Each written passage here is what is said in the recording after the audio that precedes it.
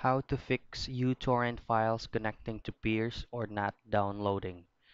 First things first is you need to go ahead and uninstall uTorrent.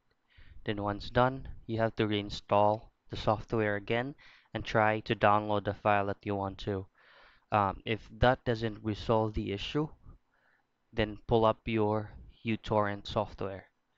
You go ahead and go to options and go to setup guide, and this we need to run the test first. So once you run the test, redo the same process, re-download the file that you want to download and check if it's already working. Now, the third method is we need to check on the port maps. So to do that, go to options, preferences, and go to connections. Make sure that these two options here are enabled, the port mapping and then the PMP port mapping. Just click on OK, close the software, and try to do the same process again if that will fix the issue. Fourth step is go back to options, go to preferences, and then go to bandwidth. Make sure that your minimum download rate is 0. You click apply and then OK.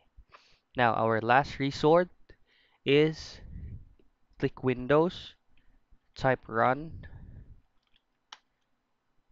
and then you have to follow this key that was being input right now.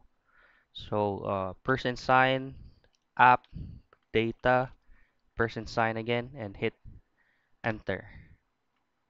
Alright, so there will be a folder that will pop up. All you just have to do is click on the uTorrent folder. Now, you have to check if this specific file is showing under the uTorrent folder.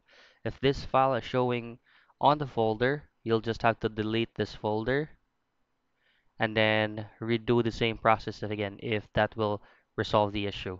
So that's pretty much it.